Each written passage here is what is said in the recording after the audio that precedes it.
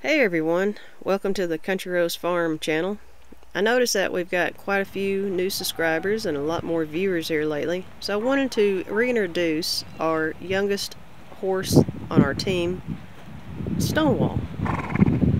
And I also kind of want to put in a bit of my own qualms about our wonderful horse, because he seems to have a well, let's just say he requires a lot of maintenance. But first, let's go back to the more tender times.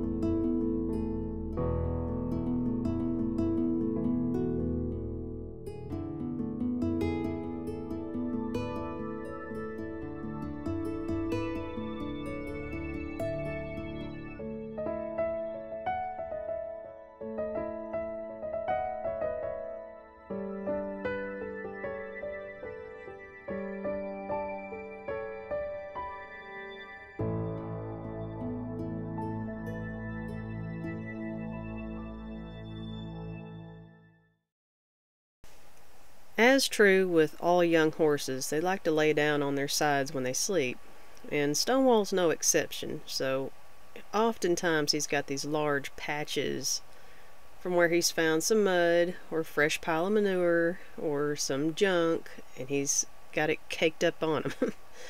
So he's always requiring a lot of brushings and washings, and this is how I like to clean his hooves. So whenever he's laying down, I'm down there picking his feet, checking for rocks, and I think that's a pretty good strategy, good way to be safe. Now, if you look closely, Stonewall is not solid white. When I get him all cleaned up, you can actually see that he's got some brown, mousy, tawny, gray kind of color. I'm not sure what to identify it as. But a lot of the times, it looks like this. And this is disgusting. And I don't know why he chooses to lay down where he does. There's plenty of nice places to lay down around here. But he finds the muckiest spot. And maybe he just likes to be groomed. Maybe he likes getting showers. I don't know. But he gets really messy. So be lenient on me, guys, because it is kind of hard to identify his color. But okay, so here he is. I've got him in the shoeing stock for his own safety and mine whenever I'm going to hose him off. Now, he's a young horse, very strong. Now, Curly, on the other hand, he's the oldest horse we've got. We suspect he's probably 24-ish. He came to us a few years ago. We haven't had him the whole time he's been alive. But you can see here, I'm not sure what the conversation is between the old and the new, or the old and the young guys, but it seems like Curly's telling him to be a man when it comes time for his time in the stock. And Curly could be kind of old school on his encouragement practices. But so this is me working on actually getting the muck that's been caked on the little baby horse and getting that off of there. I like to use the shoeing stock for occasions like this because, one, it has that platform and it makes it easy. It doesn't make a lot of mud, and I can really work on getting the hoofs and the feathering on the legs cleaned up.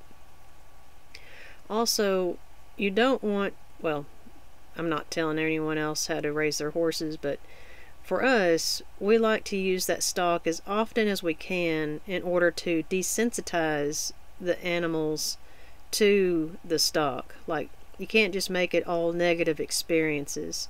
You get in there, you get peppermint candy, it's a happy time. You know, just basic foundation kind of training. Now, a little bit about Stonewall. His mother, Ellie, who lives here on the farm, is a full-blooded Clydesdale, so he's half Clydesdale, and his sire is a large guy. He's bigger than Ellie, and let's see here, he's half quarter horse and half Belgian, so a lot of his coloring comes from somewhere on the father's side. His father looks the same color pattern as he is. Another comment about Stonewall's upkeep is this mane that he has.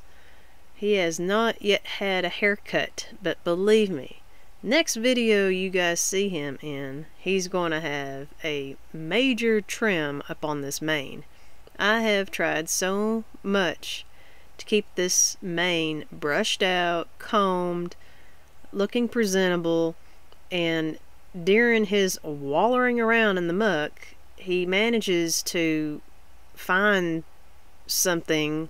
I don't know what it is. Something's out there braiding his mane or twisting his mane, and I don't know how he does this, but he gets him into these wads, and I don't find anything in the hair like sticks or debris, and not even like a lot of mud, but it's still just, it's just maddening trying to keep this mane. And it's real pretty when it gets brushed out, but also little young horse here doesn't have a lot of patience, so I have to pick my battles.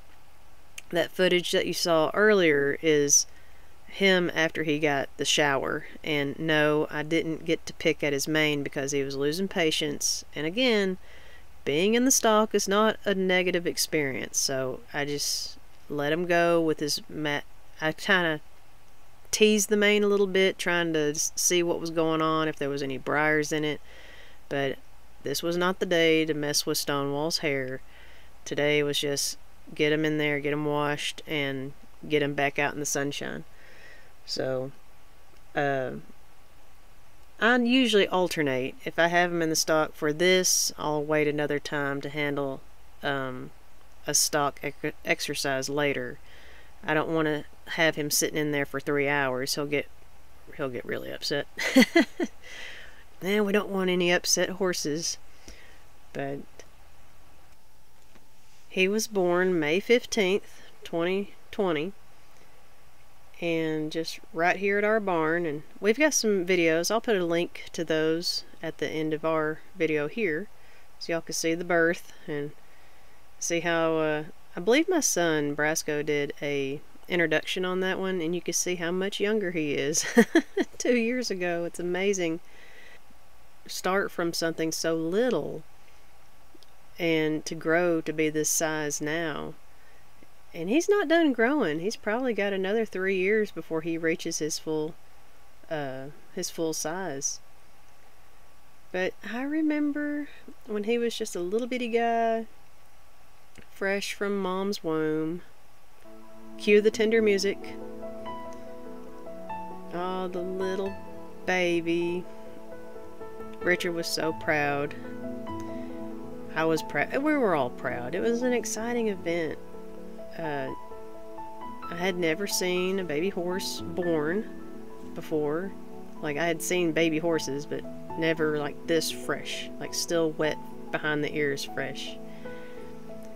And we got some plans for Stonewall. We're hoping that we can get him to get used to working in a harness and to pull and possibly even ride. Now, right now, even though he looks like he's a good size, he is still, we think, in our opinion, too young to be putting any pressure on his back. You don't want to mess up growth plates.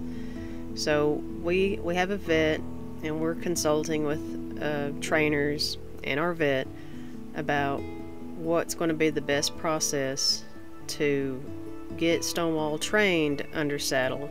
But for now, there's a lot of things foundation wise we can do, like he is halter broke, he leads very well, he knows how to take care of his feed bag, very important for a horse, which by the way we have found to be the best way not to waste grain when it comes to feeding time. But it's been an experience, and yes, it does require a lot of elbow grease and a lot of patience and a lot of brushing and a water bill, but it's worth it. It's Stonewall.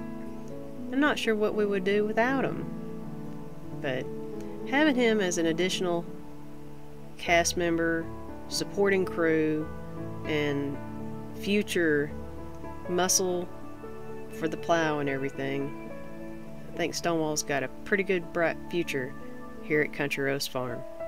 Thank you, everyone.